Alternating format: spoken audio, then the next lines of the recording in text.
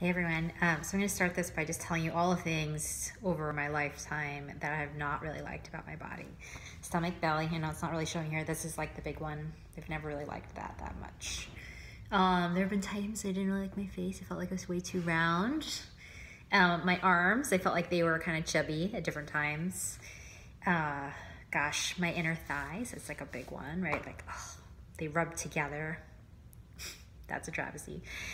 Anyway, I'm telling all of you of this because I spent a lot of my life criticizing my body, and I'm looking back at the last 10 years and looking at how I was. And even 10 years ago, I was already teaching yoga, and I was still pretty hard on myself. I was still pretty tough on my body. And when I look back around the biggest shifts I've had over the last 10 years, physically, mentally, emotionally, around my health and around my body, a huge one is honestly the conversation I have with my body around what it can do. And a lot of the way that conversation has shifted has actually been by using my body more. 10 years ago, I hadn't started my fitness column started in 2012. And so that is like a huge, that was such a big shift that I actually write about a lot in my book that comes out next year. And it's all about like my movement journey and that change to being a mover.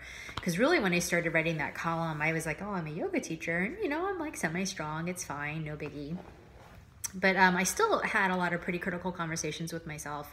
And a lot of what changed around my view of my body and my strength and my body's capacity to do a lot really came by using it a lot. Like it came from realizing I could weightlift and I could get stronger.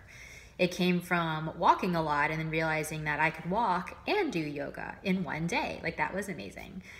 It came from me doing things like starting to progress in different yoga poses. It came from me challenging myself into a million things like roller skating and trampoline and climbing trees and just like all of this stuff, and realizing that my body was really capable of so much. And that going through all of those shifts and changes over the last 10 years really cemented in my mind what was actually important. And whether my inner thighs rub really has nothing to do whatsoever with whether I'm strong. And so I'm sharing all of this with you because one of the things I'm looking at the end of 2019 is a reflecting back on my life and then looking the last 10 years and how things have shifted for me and my health is allowing me to set myself up for how do I want my health to be in 2020 and how do I want my health to be moving forward. And I really have to say I'm very proud of myself. Like I'm proud of how much I've moved out of these harsh conversations with myself into seeing what I'm capable of and what is so fantastic around my physical body, what it's capable of, and that actually I fully plan on moving into 2020 in the next decade in my 40s being even stronger than I ever was. Because I can tell you without a doubt for the last 10 years, I am by far stronger now than pretty much almost any point that I was in the last 10 years. And that's kind of a miracle. Like I started out the decade at 32 and I'm now 42. And to be like, wow, I'm stronger. I have better movement. I have less pain. Like everything is working better than it did when I was 32 is just kind of amazing to say.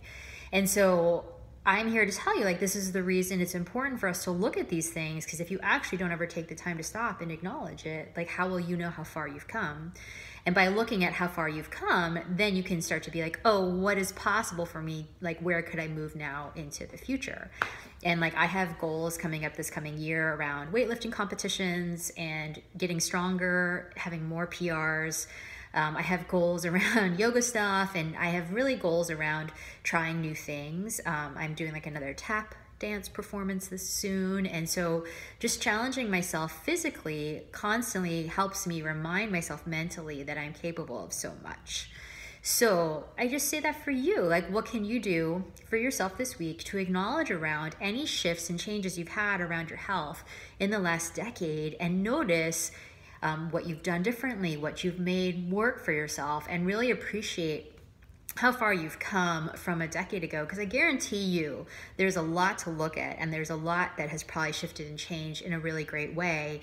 And actually there may be lessons you learned a decade ago that you want to bring back in today. Like that's another way to look at it. Like, oh yeah, like I actually used to move and do stuff I really loved when I was 10 years ago, and now it's time for me to bring it back.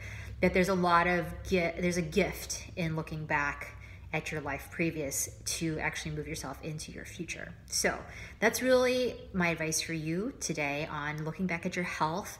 Share with me in the comments. I'd love to hear what it is for you that's moved and changed and been made different in the last decade of your health life, and what you'd like to shift and bring into the future in 2020.